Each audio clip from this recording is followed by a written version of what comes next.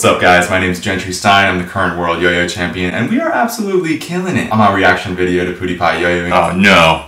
Foot action? Poods is an innovator, so thank you guys, but we still don't know if the man himself has seen the video. So Felix, it's time to learn some more yo-yo tricks, man. So right now I'm going to teach you 3 new yo-yo tricks. These aren't your average yo-yo tricks, no. These are way cooler. And you guys too, you guys should learn the tricks too, because you know, we've already established that we're all out here trying to get ahead in life.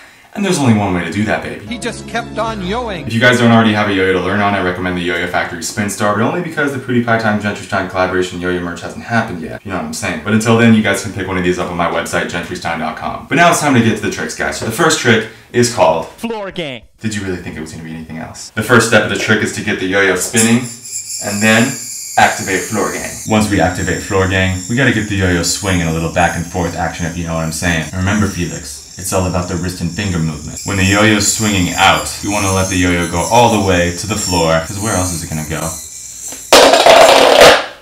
And pull it back.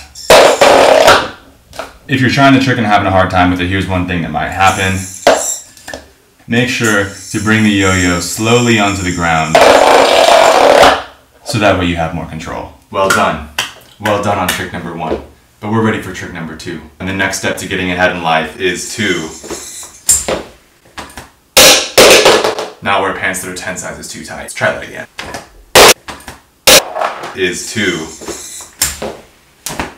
secure the bag. If we're not securing the bag, I mean, what are we doing? You wanna know how much cash money I made winning the World Yo-Yo Contest? $0. Yeah, let's not talk about that. But anyways, what we're gonna do to secure the bag is throw the yo-yo down, get the yo-yo spinning, take the string off our finger, get that pocket ready, launch the yo-yo up, and secure that puppy. Now if you're having trouble in wearing pants that are way too tight like me, one thing that you can do is instead of throwing the yo-yo in front of you like this, that's going to be a little bit harder to catch in your pocket. What you can do is throw the yo-yo so it's sideways in front of you.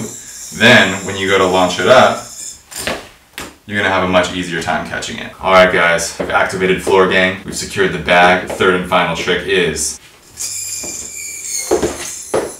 the Nutcracker. Now Felix, you should be pretty good at this one, man. Those long legs should help you out. The way we're going to do this trick is by starting with an around the world, just like you learned in your last lesson.